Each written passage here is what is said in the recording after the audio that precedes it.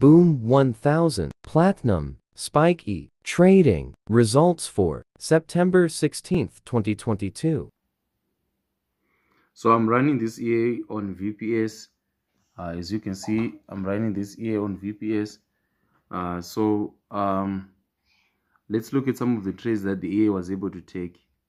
You can see here at this point, the EA was making money. It was able to catch 1, 2, 3, 4, all these spikes. It was able to catch all these spikes.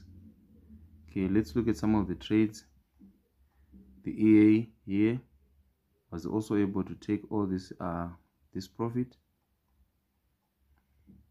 So when the market moves up, the EA will definitely catch all the spikes. You can see here it was able to catch all these spikes.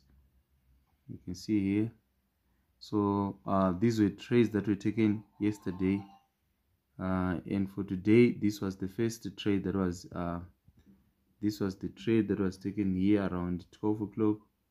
As you can see here, this was a trade that was taken today around 12, and let's go and check again.